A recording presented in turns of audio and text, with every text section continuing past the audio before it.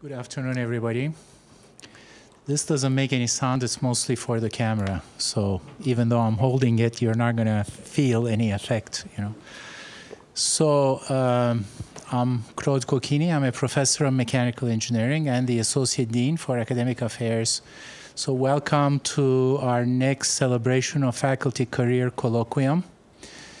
Just to give you a very brief background, this is something that was instituted by the college a little bit more than 3 years ago to give the opportunity to senior faculty, those who have become full professor and have been at that rank for more than 7 years, to give a talk like this where they get to share their careers and their experiences with faculty, students, staff, etc. And then they get a chance. They're supposed to do this once every 7 years, and then they get a chance to talk to the dean and the head to plan for the next 7 years. And so today we have the distinct pleasure of having Professor Paul Sojka, and he's been here since 1983. That's 33 years. So that's actually more than me. So I always feel great when we talk about faculty who've been here longer than I have. And he's going to talk to us about, well, you see the title there. So all yours, Paul. So you, for those of you who are students, you have just been exposed to what is termed as admin speak. So when Professor Coquini says opportunity, translated into plain language, that means you will do this. It's only a question of when. And by the way, it's going to be in 2016. So anyway, Claude, thank you for the opportunity. What I'm going to show you, hopefully it won't take more than 45 minutes, is me going backwards in the field of science and engineering, opposite to what everybody else has been doing since I actually got here to Purdue. So we're going to start off with who I am. It seems that lots of people believe that old white guys like me had ancestors that came over on the Mayflower. As you can see, that's not the case. My mouse. Come back. So part of the family came from right there. I have no idea how that's pronounced, but let's call it Glarus. There is a new Glarus in Wisconsin, so I'm assuming it's the same place, or it was named after them. Come on back.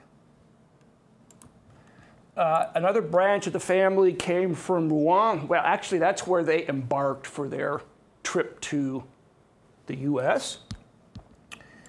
The next group, yeah, okay. Now we're starting to head a little more east. Koblenz, which at the time was the Austro-Hungarian Empire, and rumor has it that the family bolted for a better way of life because the Austro-Hungarian emperor was conscripting all of the men of about age 18, and they wanted to sneak one of the older brothers of my great-grandmother out of the country. And then my father just tried to teach me today how to pronounce those names. I wasn't a very good student. I can tell you that in the first one, the last word is Tarnow, and what you see is a little farming village in Poland. And there's one more. I have no better idea how to pronounce that one, but here, what you're seeing is, oops, wait a minute, let's go back. We need to be out in this area, right out in here, and that's where my grandmother came from, and it's another little farming community in Poland. Okay, so that's where everybody comes from. So what about me? Oops, got to give you some more family background first. All right, so this is the original family settlement in northern Michigan. If you're wondering why there are no trees over here, well, there was a lot of lumber cut off in northern Michigan in the late 1800s. That's what made Grand Rapids the furniture capital of the world. They would just send it down by river, and all the busy people in Grand Rapids were turning out beds and tables and chairs and dressers and desks and so on and so forth. The original family home is here. That's where my grandmother was born. And my mom and dad now live, can I find that tree? About right there.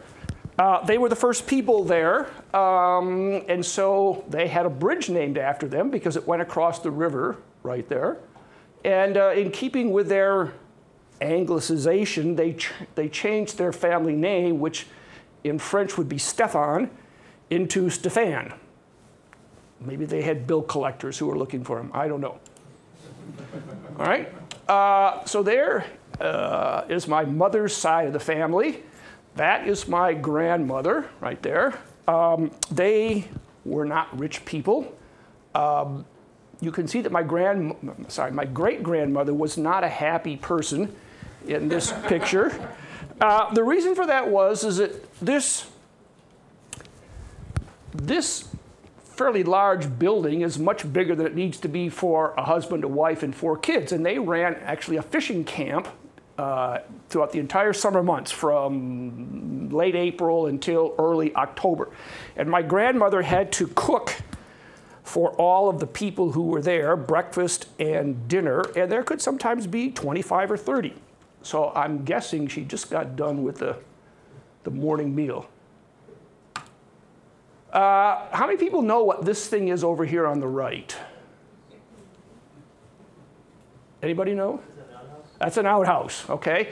This picture was taken 75 years after that one. The family accommodations had not improved much, as you could see in that intervening time. And in fact, that's me right there. Check out those cool knickers and that ultra cool hat. And so actually the first 2 summers that we lived in what's my parents' house now, that was the restroom.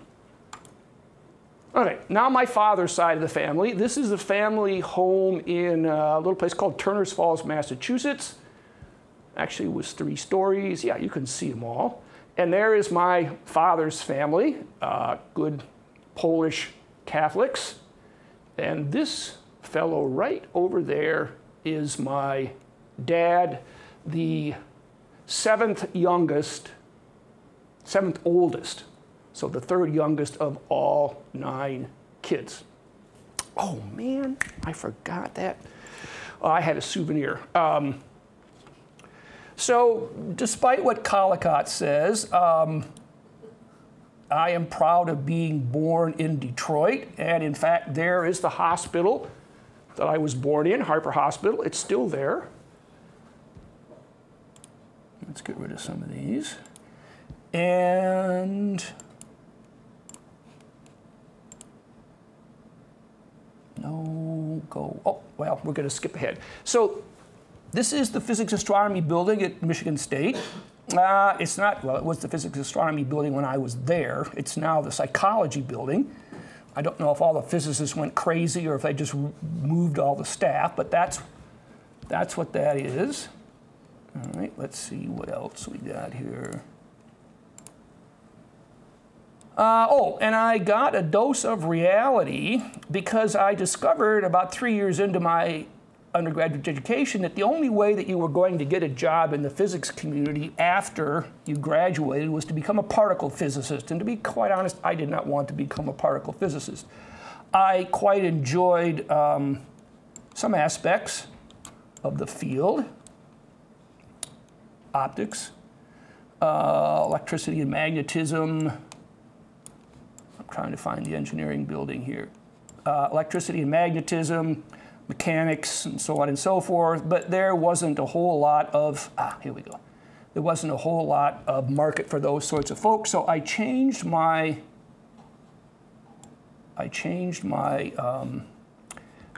major to, I started my graduate program in mechanical engineering.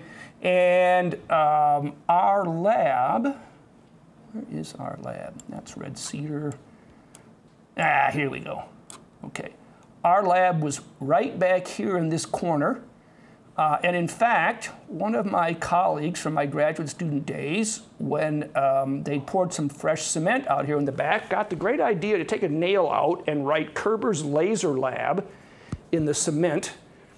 And that was fine until our advisor came walking down the stairs right here, looked through a big plate glass window, saw that, and noticed that the dean, who was walking with him, saw it as well. Yeah, times were tough after that in the lab. He was not very happy. Okay, let's see. Now I have, can I find it? Oh, there we go. So that's me. 8 days after I was born. You'll notice two things. I don't have any more hair on the side of my head then than I do now, but I have a lot more then than I do have on top.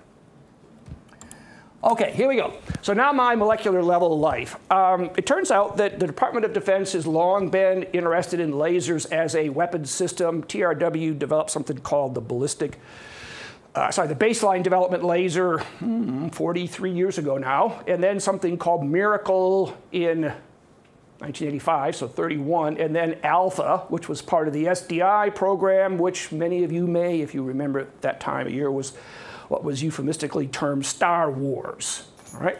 So that was the motivator for my thesis research and that of my colleagues. There was actually a proposed weapons platform. They still have it. The Air Force still has it. You can see that it's a 747. And the turret is a little bit easier to see on the right-hand view. So all... Yeah, that's a stealth streak. So the turret, which is where all the nasty stuff came out, is right here. It's got pitch, yaw, and I don't know, maybe not, maybe roll. You tell me, I don't know about those aero terms. But basically you can steer it around. Inside the plane, instead of people, you have an enormous amount of fuel. In our case, as you'll see in a minute, hydrogen and fluorine gas bottles. You have some illumination lasers so that what's effectively the gunner can track the target. You have a ranging system which uses a CO2 laser, a sort of a LiDAR system. There's a bulkhead here, which is really, to be honest, unnecessary, because if this stuff back here goes boom, all the bulkheads in the world aren't going to save anybody. But in any case, all of the energy is produced back here. There should be some, I guess they don't show it, the optics to get the beam out of the laser itself and out through the nose are running under here. And then up here we have a pilot, co-pilot, engineer, and whoever was probably the weapons specialist is what they call them. Okay, so at this point Bob could go to sleep because he knows all this stuff. But if the rest of you don't know exactly how a laser works, and you hopefully do not take Austin Powers, Dr. Evil, as the world's expert on lasers, this is what they actually are. So what you have is you have what's called a gain medium. So a laser is nothing more than an amplifier. All right? It's an optical amplifier, but it's an amplifier. You have to have a feedback mechanism, and in fact, for an optical signal, there's a mirror over here at number 3, and there's a mirror over there at number 4. This one usually reflects as close to 100% as one can make. This one is somewhat less, so that some of the signal can be coupled out, and there it is, moving off to the right. Now, the whole idea with the laser is to generate a population inversion. All right, so let's look over here on the left. This is what's called a 3-level system because, hey, there's 1, 2, 3 levels. The laser transition and the signal occurs when the number of molecules, the population in this metastable level is inverted relative to the ground state, which means essentially there are more molecules up here than there are down there. The question is, how do you get them there? Well, there are lots and lots and lots of ways. So for the moment, let's just not worry about it. We'll just say that there's some sort of excitation or pumping mechanism to get energy from the ground state up to this highly excited level. And then there's some processes in here, non-radiative processes, so collisions and so on and so forth, that gets population down to here, and then it lasers and produces a signal. And in fact, if this is a constant excitation and you don't ever run out of this particular kind of molecule, the thing can run nearly forever. And for those of you who use helium neon or argon ion, those are examples of lasers where they'll just run forever because the excitation source is just some sort of typically electron impact on the lasing species, which produces this inversion, and on and on and on it goes. All right. So the candidates, as far as the Air Force were concerned, candidate molecules were these 5. Carbon dioxide, which is a linear polyatomic. Hydrogen fluoride, which is a diatomic. Deuterium fluoride, which is just the deuterated version of hydrogen fluoride. Carbon monoxide, and there's a reason there's a DF/ there is because you use the energy that came in the formation of the DF to transfer to the CO2 by a collision. And then oxygen iodine, where excited state singlet delta oxygen was manufactured in a chemical process, and then it transferred energy to the iodine atom, which excited it, and it then put out a signal at 1.3 microns, I think.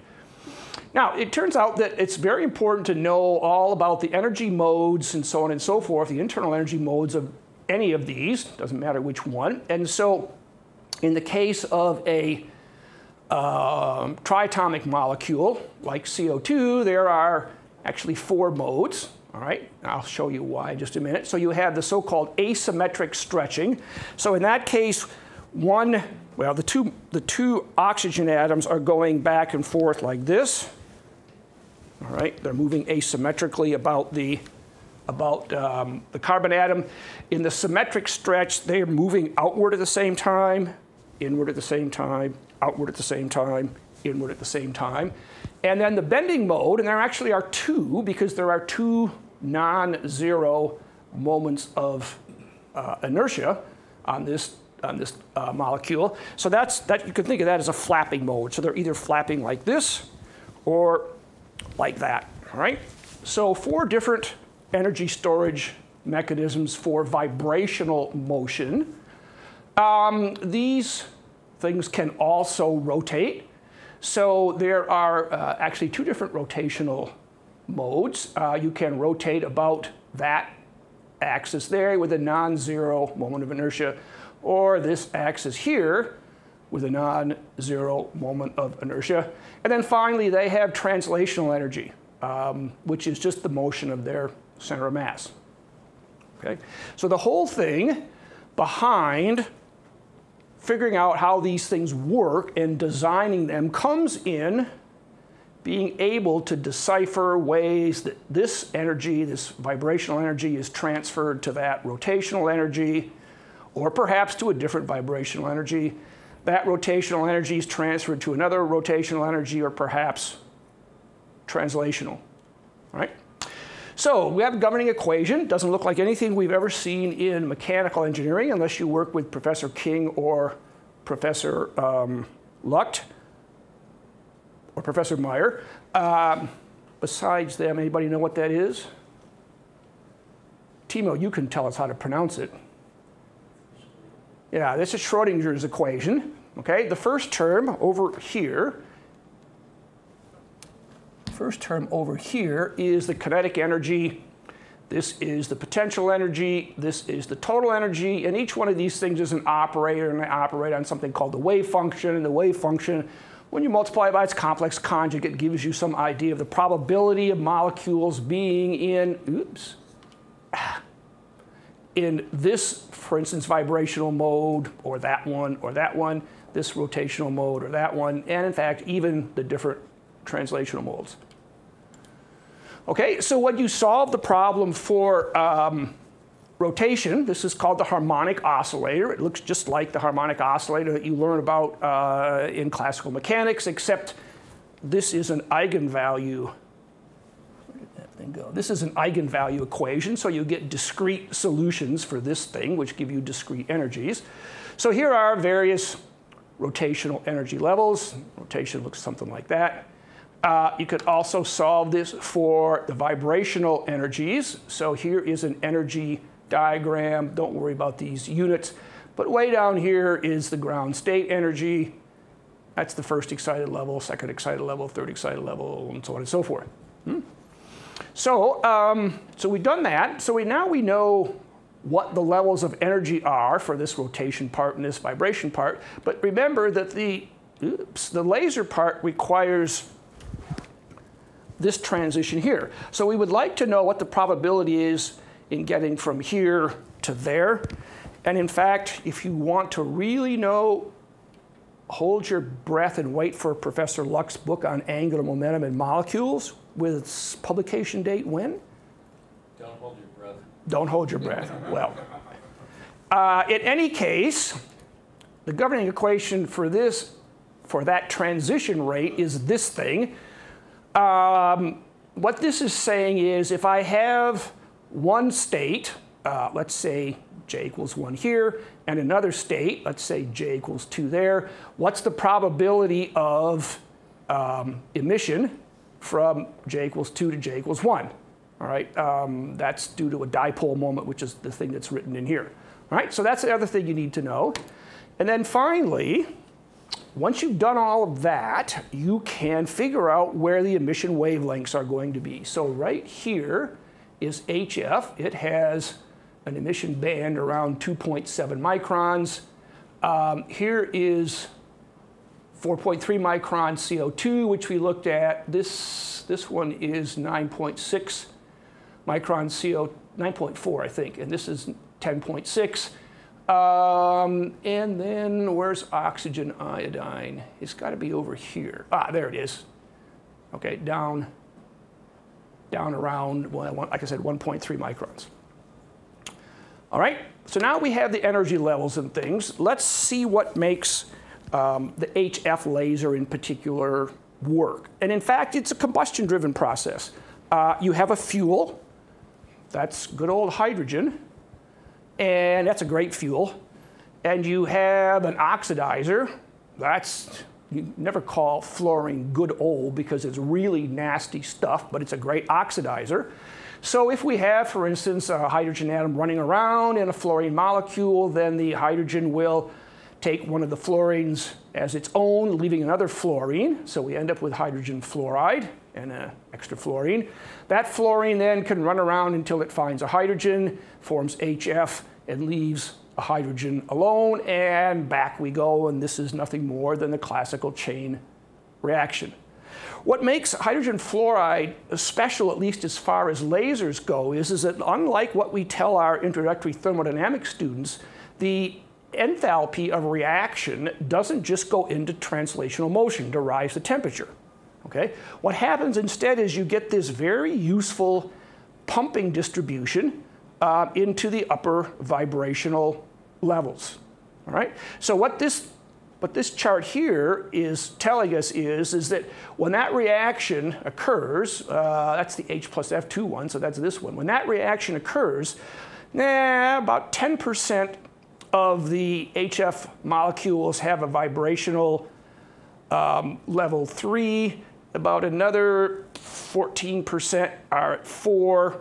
Now there's some disagreement, but let's take this curve. The 5s are at about 3% in vibrational level 6. It's about 32%, and then here's 7 and 8. So what we've got is we've got a chemical method now of forming the population inversion.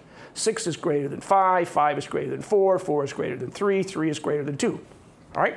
And so in fact, what we should expect is we should expect to see laser signal out on this wavelength that wavelength, and that wavelength.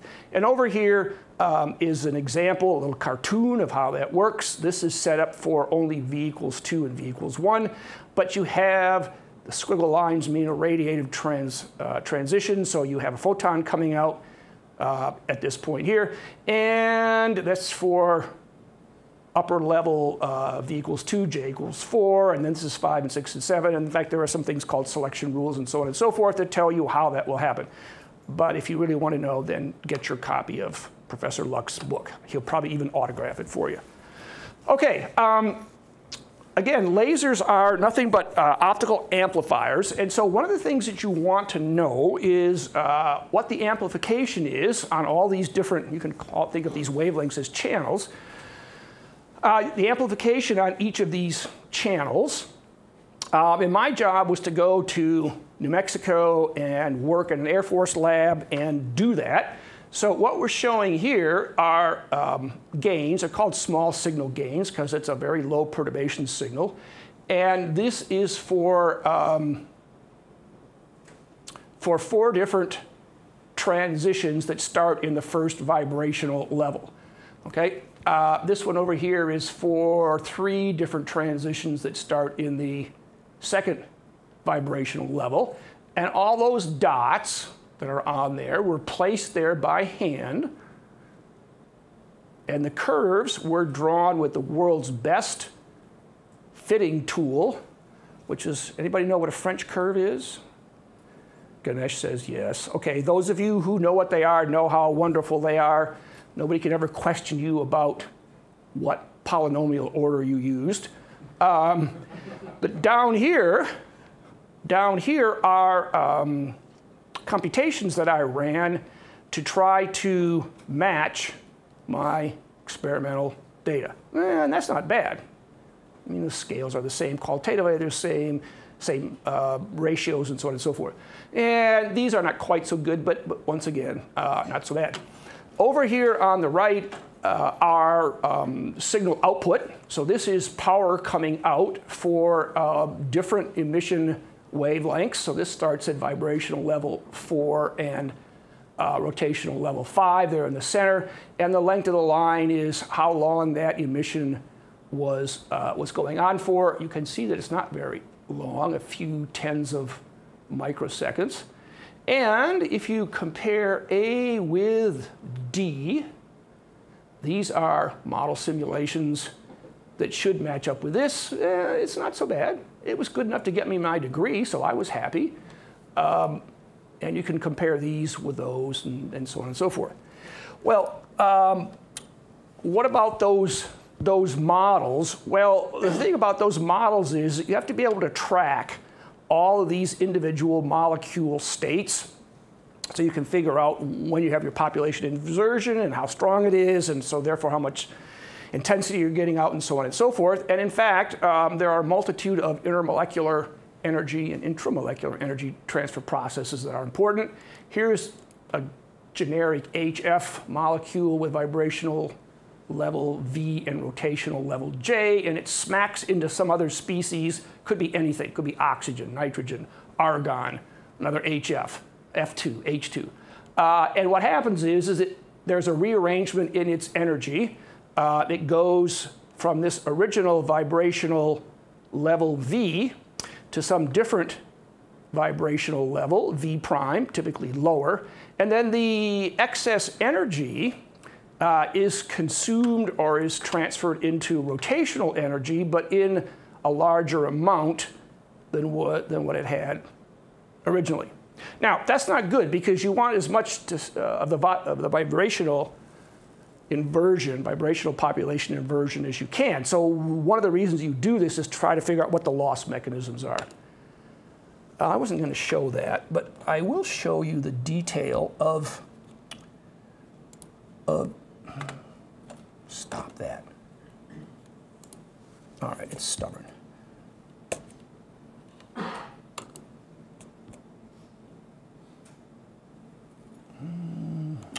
I have here, oops, there it is. So this is well,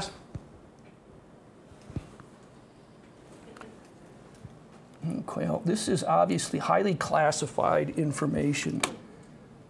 because it's black. All right, let's see if I can find this again.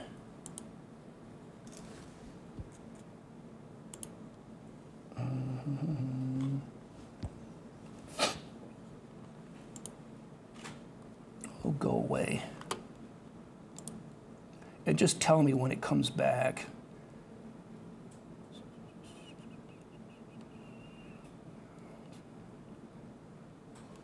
I think this is it. No. Ah, here we go. Okay, let's see.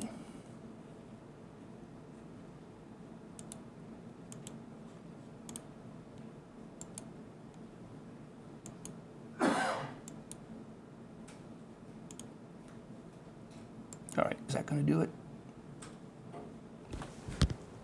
Yes, okay. All right, so let's get that out of the way and go down to this one. Okay, so this actually is one of the two papers that came out of my PhD thesis, and I'll show you pretty quickly why things get complicated.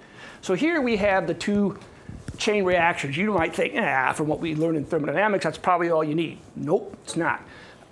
You have to have a dissociation of fluorine and a dissociation of hydrogen, or recombination reactions, because they can either accelerate or decelerate the chain. You have this either recombination or dissociation of HF for the very same reasons. Now you get into the tricky part, because now you get into what's called the vibrational to vibrational energy exchange. So here's one HF molecule hitting another HF molecule in a different state, and they come out, one comes out with one less quantity of vibration, one comes out with one more. Oh, there's vibrational exchange with hydrogen. Not done yet. You can have rotation to rotation energy exchange. So two different vibrational levels, two different rotational levels. The vibrational levels stay the same, but the rotational quantum number changes. And then finally, you have to include the translation into the transformation into translational energy, because that's what provides the energy temperature rise. Okay, here are the lasing rate equations, and that's how you write them all down. And let's see, still not done yet, not even close. Okay, so here is the generic change in the species of any vibration rotation level in HF. We have power added, in my case, due to a flash lamp discharge. We have energy loss due to vibrational to rotational translational energy exchange, rotational to rotational, vibrational to vibrational. This is actually lasing into, lasing out of. That's vibrational lasing. This is rotational lasing into and rotational lasing out of. Here is the photon flux equations. Now you might think, that's easy enough. Well, no, not, because you have 275 or so different colors of photons that you have to track.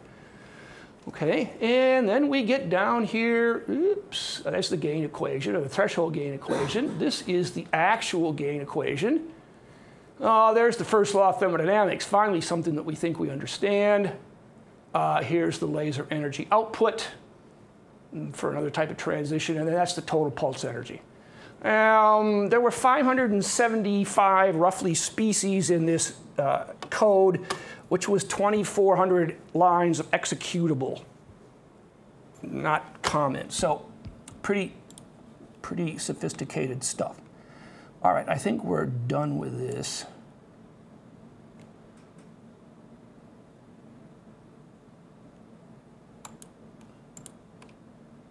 Yeah, we're going to skip that. All right, so now, color scheme changes. Now on to Purdue. And by the way, when I first got here, it was not known as the Maurice J. Zucrow Labs. It was TSPC, or the Thermal Sciences and Propulsion Center. So when I showed up in 1983, Claude will remember this face. This is Wynne Phillips. Oh, and Bob probably will as well. He was the department head at the time. And Wynne told me, no more laser stuff. Go to TSPC. All right? So that's it. I stopped. Done. Never looked at it again. All right, what's the point? The point is that what you learn from your PhD is not a particular field, but it's how to be conversant or how to teach yourself to work in any field. And I went from never caring at all about the Navier-Stokes equation to never caring ever again about electromagnetic field theory, molecular potential surfaces, and the like. I was fortunate enough when I got to TSPC to work with that gentleman there. His name is Arthur Lefevre. He was the first Riley professor, and his words of wisdom were combustion and sprays, sprays and combustion, repeat. All right. Okay, so that's where my career went.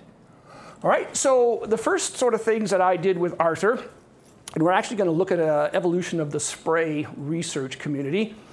Data in those days was taken using an ensemble measurement, and I'll show you examples of it in a minute, and then correlated using dimensionless groups in much the same way that you see heat transfer correlations when you study that subject.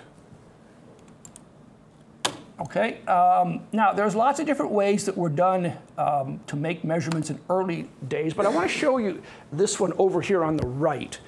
What those are, they are, molten wax that has formed drops after being sprayed through a fuel injector. So some poor graduate student had to take a whole bunch of images like that and then blow them up, and with their Starrett machinist's ruler calibrated in hundredths of an inch or 64ths of an inch, either case, they had to measure each and every one of those drops. Now that's actually digital because they were writing them down. There were no spreadsheets, okay? All right, so that's how things were done. Yeah, and you guys thought you had it so bad, right? And then, of course, people were also interested in the distribution of mass throughout the spray, and here is what's called a spray patternator from about the same time. It's really nothing more than a flat piece of aluminum with a bunch of slots milled in it and a clear plate put on top. You set it up underneath your atomizer so that the apex was right at the tip. You turned it sideways, started the spray, you turned it back up. You watched until one of these tubes got mostly full, then you tilted it gently to the side, not so you don't spill any, and then went back and measured the heights with your trusty Starrett machinist ruler and plotted it using, using graph paper. Okay, after that, actually this was now the very, very early 80s, lasers were introduced into the spray community. And here is the schematic of the original forward light scattering drop size measurement instrument that Dobbins and Crocco and Glassman discussed in, I think it was 1965. And then, in fact, what they did was all of this side here stayed fixed. There's your spray. This pinhole on a photomultiplier was traversed back and forth with a mechanical stage, and the signal came out onto a strip chart recorder. And then once that was done, it was all hand digitized, and then there were matrices involved before you ever got to the point where you could have data. In the middle 80s, commercial versions became available, right? And then it was actually automated. Okay, so anyway, throughout my career, I've done a combination of instrument development, measurements, and analysis. So one of the first instrument development, actually the first for me, instrument development projects was one I did with Galen King and Brian Miles. And now one of the problems with these forward light scattering instruments is that the beam would tend to get diverted if there was any kind of refractive index gradient in here. And that can happen immediately if you have elevated temperatures, and double immediately if it also leads to evaporation.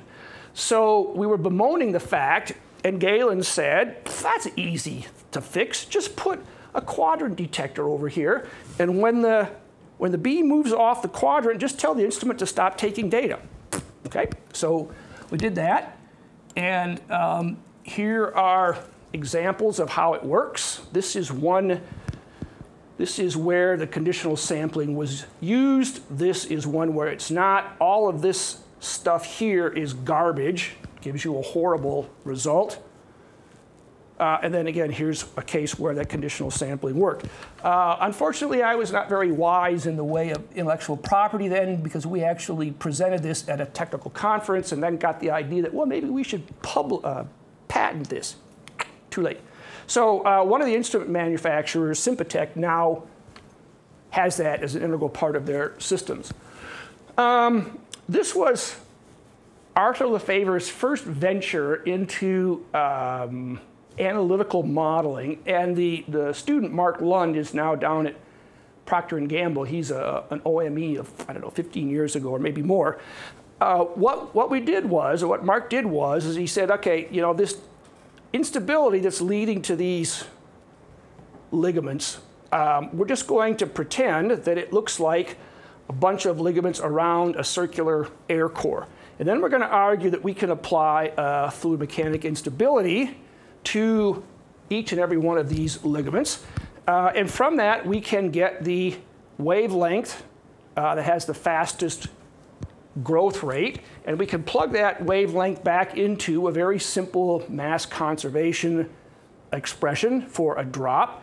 And that allowed us to predict straight away what the drop size was with knowing only the liquid viscosity, the liquid surface tension, well, the surface tension, the liquid density, and this thing called D sub L. Now, how are you going to get D sub L? Well, I haven't included all that detail, but I will show you that this is the kind of agreement that Mark was getting. And if you knew anything about the spray community at that time and what the situation was, this is remarkable. We get both qualitative agreement as we change, in this case, viscosity, and qualitative agreement as we change surface tension. And the quantitative agreement is not very bad at all. Okay, shortly thereafter,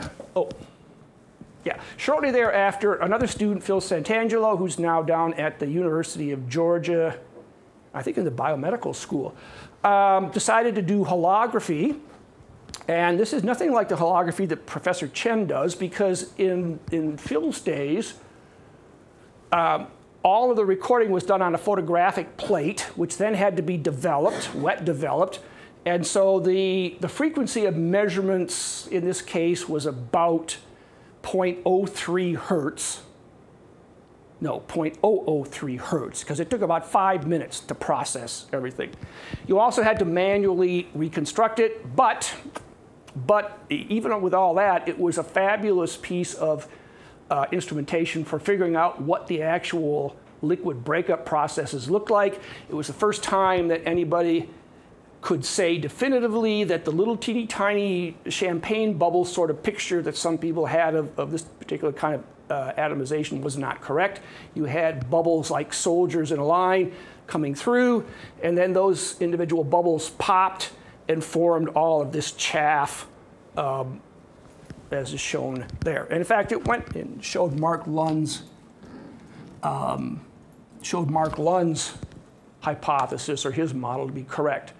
Okay, so then I started to get into instability analyses, or I guess I should say my students did. And here is an expression that relates the disturbance growth rate, which is gamma, to, where is the wave number for, oh, it's buried in here. What relates to the wave number for the disturbance. This particular one is written in terms of a phenomenological unrelaxed axial tension, which is right here. That in turn is related to a relaxation time for a polymeric liquid and another polymeric liquid physical property, which is there, and oops, and that's the retardation time. Okay, which looks like that. All right, so now if you know the polymer molecular weight, you know its concentration, you know its zero shear viscosity, and some other things you can now try to predict. Drop sizes. So here is a map of drop size on the vertical axis. These dashed lines are the predictions. And here is Sam's experimental data. Looks pretty good. Okay, a little bit after that, Mike Ullum joined our group, and we decided that we needed to come up with a way to rapidly check the quality of consumer product spray nozzles. And so Mike designed this very simple patternator. It has a laser line generator that's sent out into a sheet. The sheet goes through a spray, so the spray is heading down into the screen. It's refocused on the other side down into an array detector that's 128 pixels wide, and one then rotates the consumer product atomizer 90 degrees, and if the traces match, then life is pretty good. So that's a good one, and if they don't match, which is the case here, that's a bad one. Missed the intellectual property thing again, because at the time that we were doing this, a small company here in town called Energa was working on a much fancier version, which they sell today. Which they sell today.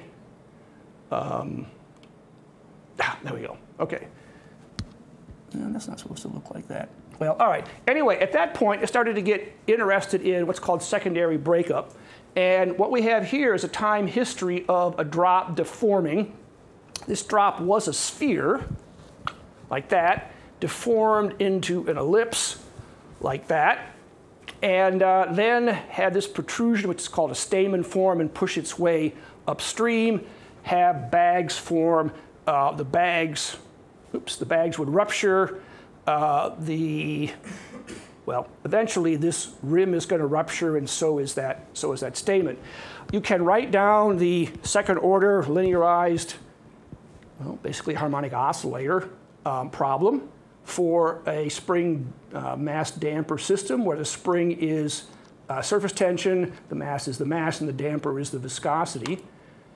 And if you do that, this is work from Celianid Lopez, her PhD, you can predict the initial breakup time. So here are her measurements, there are her predictions, and the cross-stream radius as at different aerodynamic loadings. And you're interested in that information because when this drop gets to the point where x over r is 1, that's when the stamen starts to form, and you have to go to a whole nother submodel for your drop breakup. And the combustor designer people were pretty happy with that. Okay, so here's some more non-Newtonian spray and drop work. This is Jennifer Mallory's PhD. She's now at Rochester Institute of Technology. When you start to work with these polymer liquids, they become non-Newtonian, which means your Reynolds number gets pretty involved. There are material properties here, N, A to 0, A to infinity, and lambda, okay, that have to do with relaxation times and fits of the shear stress versus strain rate relationship to experimental data. Here are a couple of impinging jet breakup processes shown flipped. Okay, this is flipped 90 degrees. And she developed a model as well. It was based on one by Dombrowski and Johns over 50 years ago.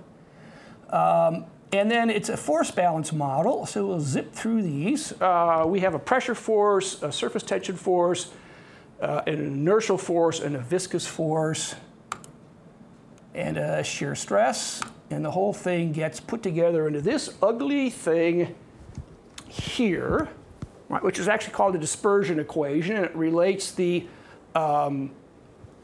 disturbance wavelength with the growth rate. Where did the growth rate go? Growth rate. And from that, she can predict that maximum sheet stability wavelength. Experiments are the triangles, boxes are her predictions. And then, okay, and then now what's going to happen next is that the next student, moves to the instability on those pieces there. All right, let's see.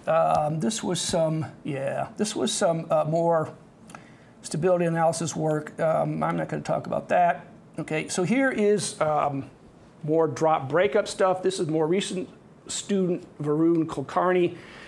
You're looking at airflow here. You're looking at the Navier-Stokes equations for the liquid flow there. This is a boundary condition. And when you do a whole bunch of algebra, make some substitutions, and introduce some rheological equations of state, and take a first-order nonlinear perturbation to this, you get two ODEs, which can be solved, and those give you predictions of the transverse size. And you can see that it fits the experimental data very well. Okay. Now, most recently, I was working with Dan Hurleman and Professor Chen. Dan's at Sandia National Labs in Albuquerque. And between the two of them, they developed what's called digital inline holography. It's a big advance over the stuff that I showed you earlier that Phil Santangelo had done. Basically, where you're looking at a process like this, where a drop deforms, back blows, well, the bag forms, blows out, and you end up with chaff.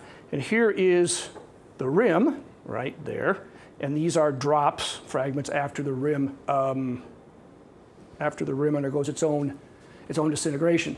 Here is data straight from the digital holography system. You can see a combination of both the rim and all of the individual fragments, and because it's time resolved, you get velocities as well as sizes with mass closure. So now anybody who's using these kinds of processes in their big computational models for gas turbine engines or IC engines or whatever now has a much more reliable submodel. And let's see, you also get the drop size information out that we used to get using PDA. And then finally, some work from my sabbatical. So this is another digital inline holography system. This is drop impact. This was done when I was in Sandia last year. Here is the process. And if you look over here at the bottom row on the right-hand side, the arrows are all of the drop velocities of the various fragments that are spit off, and then they're color-coded for the sizes, with red being the biggest. So now you've got information on everything that you would want to know in a spray situation, which is sizes, velocities, and mass closure. Oh yeah, and then here's some more data. I can just skip over that. Okay, what next? Notice that it's now gone to gray. Well, that's because I've gone to gray, all right? No comment, Steve? No.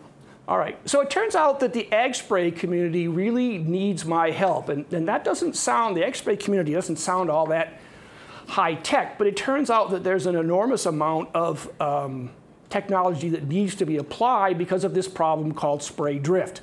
And spray drift is essentially any spray product that doesn't go where you want it to go. So in other words, crossing this imaginary boundary. Here's stuff that's being rolled backwards, maybe because of a wind or what have you. Oops, self-correcting here for time, right? So I plan to do a lot with that. Use digital inline holography to look at actually the breakup and the formation of the drops. Use PDA, particle phase Doppler anemometry and patternation to get initial conditions, and then I hope to build up a new wind tunnel for drift measurements. And then finally, Dan Gildenbecher got me started on the detailed physics of charged drops. And so now it's time to go back to that and apply DIH to charge to mass ratios, look at some synthetic plant behavior for ag sprays, and so on and so forth. And of course, thanks to all the people who did this, 67 thesis graduate students, 5. Is that the way to spell ingenieur, Timo? I hope so. 67 undergraduate researchers, 4 undergraduate honors thesis students, and lots and lots and lots of colleagues. That's it.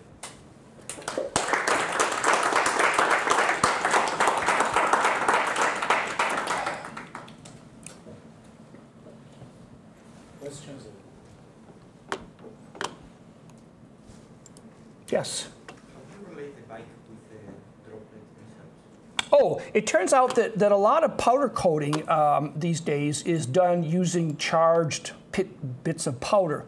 And so you have a charged particle, in this case not spherical, it's some irregular shape. But you have a charged particle and you ground the bike, and so then there's something called an image charge, which causes the charged drop or whatever to be attracted to the metal and to bond and hopefully to distribute itself more evenly than if you just used a spray gun. It's also used in the automotive industry, but I think bikes are cooler than cars, and so I didn't want to use cars.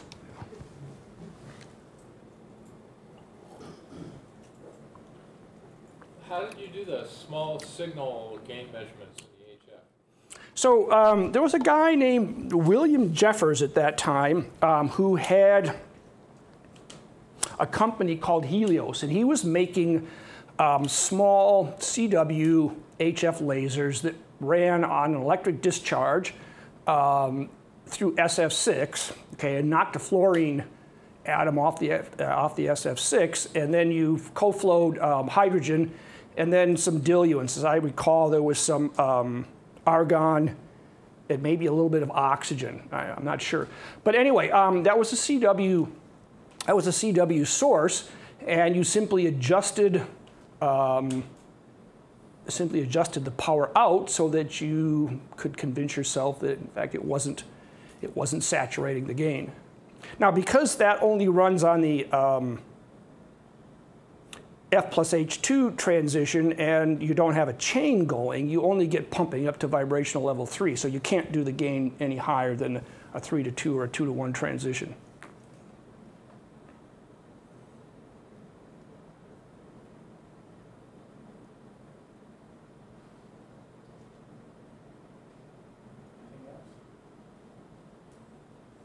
What's next in droplet sizing, counting,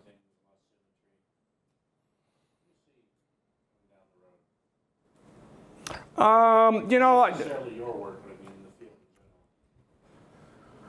in general? I'm just so damn happy that DIH is here that I haven't even bothered to think about it.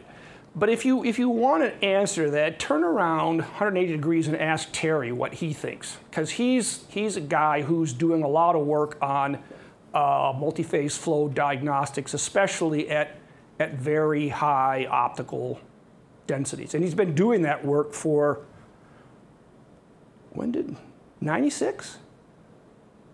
Is that right? 2006. Okay, 2006. But he would be the guy. I'm happy. If DIH is going to see me to the end of my career, so I'm not going to think about that.